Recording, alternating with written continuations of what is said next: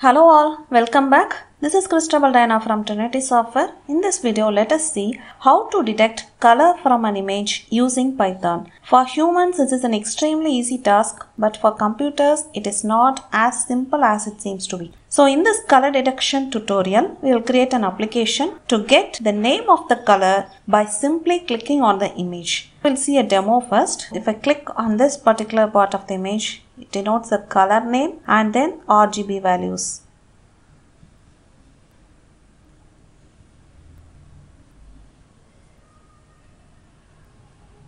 Okay, let us see the basics of this color detection. Red, green and blue are the three primary colors that make up any color available. So each color value in a computer is defined as the number between 0 and 255.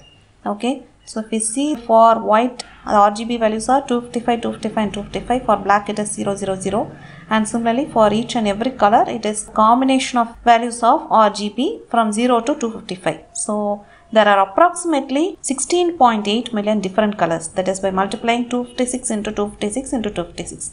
So in this tutorial, we will be using a data set that contains RGB values with their corresponding names. So I am using colors.csv file, which includes 865 color names along with their hex values and RGB values. Okay, so let's start with our project. Initially, we need to install OpenCV, Python, NumPy and pandas. You can install this from the command prompt by using pip install OpenCV-Python NumPy pandas. After this, import cv2 and import pandas as pd. Okay, the first step is we have to read an image from the user using the imread method. I am reading it and then storing it in a variable called image equal to cv2.imread. Here you can pass the image path.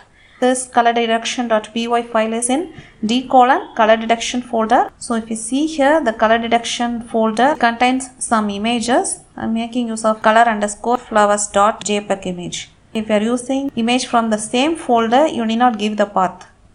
So color_flowers.jpg image. After this, we have to read the CSV file with pandas. Read_CSV function is used to read the CSV file and it will load it into pandas data frame. I have created an index list. Actually, I have assigned each column in the CSV file with the name for easy accessing. So, first column name is color, second column is color name, then hex RGB. It is stored as an index list. Now, when you are reading the CSV file using read_CSV, the first argument is the file name itself and it's an optional argument, names equal to index. Okay. After this, setting a variable called clicked. Whenever the user click on the image, it is going to show up the color. So initially I am setting it this as a false boolean value. The next step is we have to set up an interactive window and a mouse callback event on that window.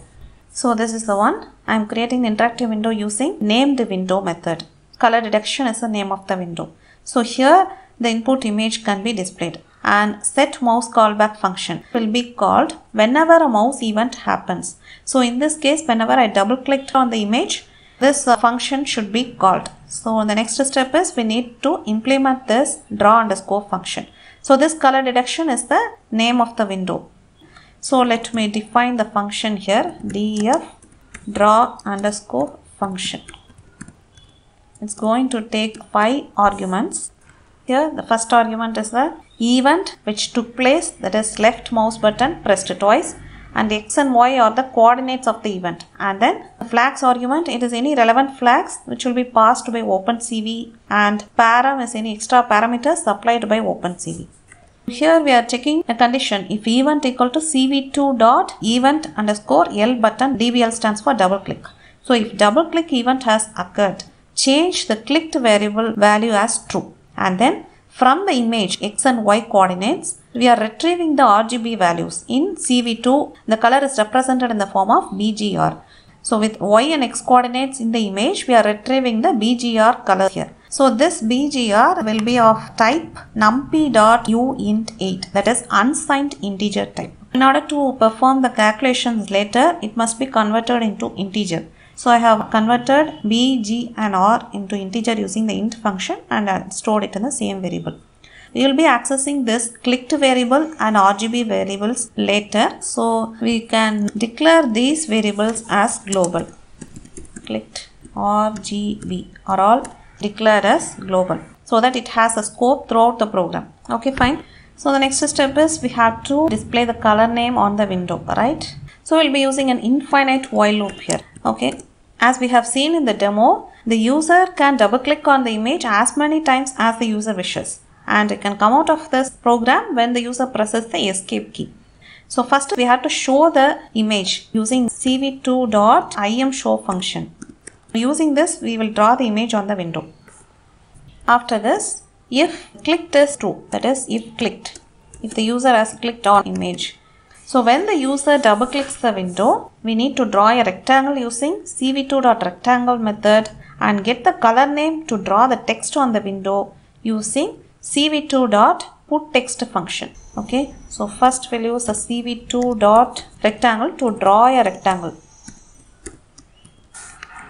The first argument is the image itself where the rectangle should be drawn, and the second argument is the start point. The x and y coordinates are represented in the form of a tuple, and the end point again x and y coordinates represented in the form of a tuple, and color represented in the form of BGR. This is the color of the border line of the rectangle to be drawn, and -1 represents the thickness.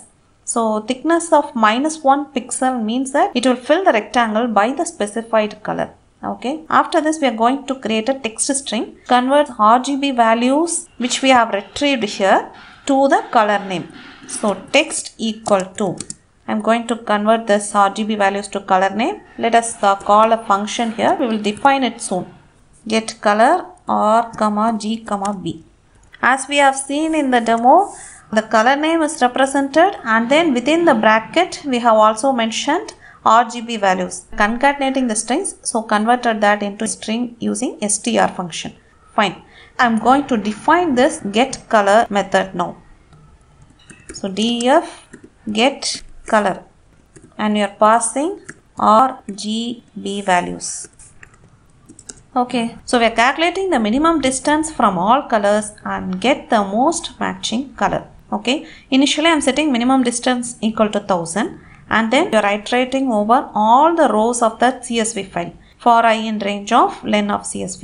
Within this, we are going to apply this formula, calculating the distance. D is equal to absolute of red minus ith red color plus absolute of green minus ith green color plus absolute of blue minus ith blue color. So this formula is implemented here.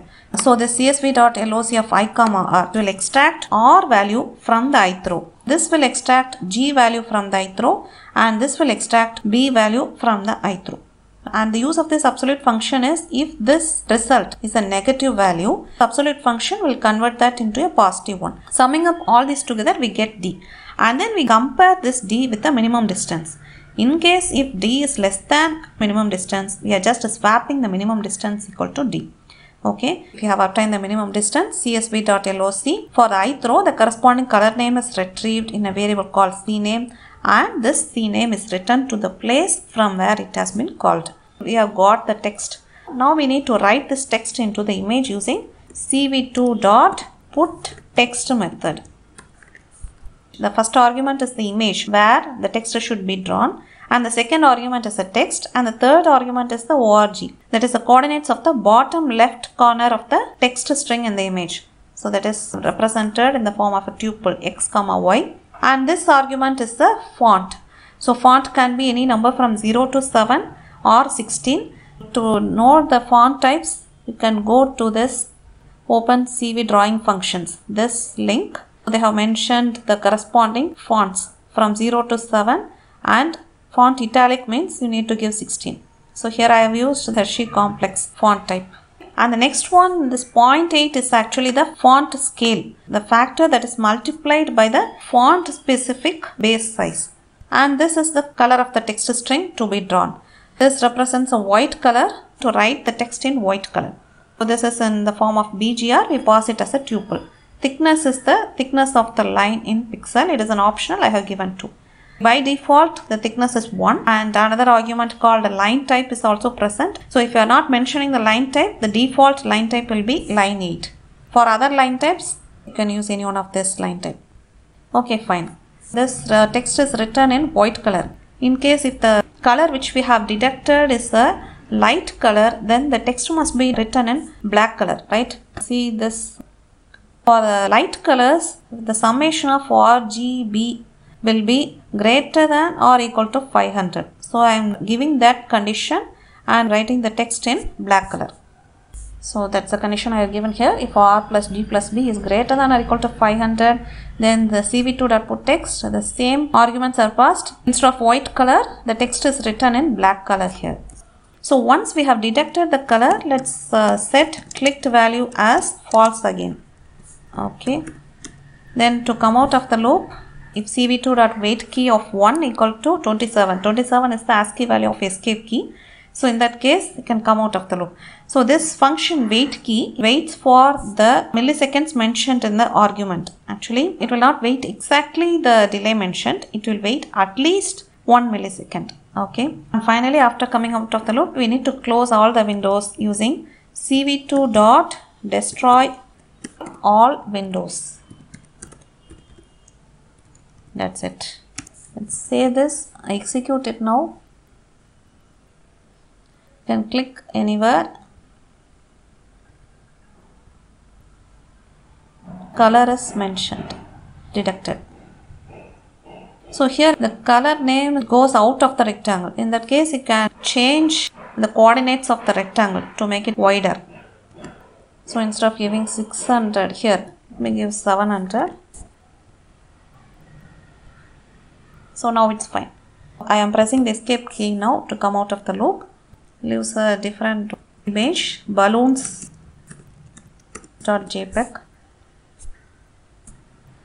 We are getting colors here. Okay, so that's it about color detection from an image using Python. Thanks for watching. If you like this video, kindly share and subscribe.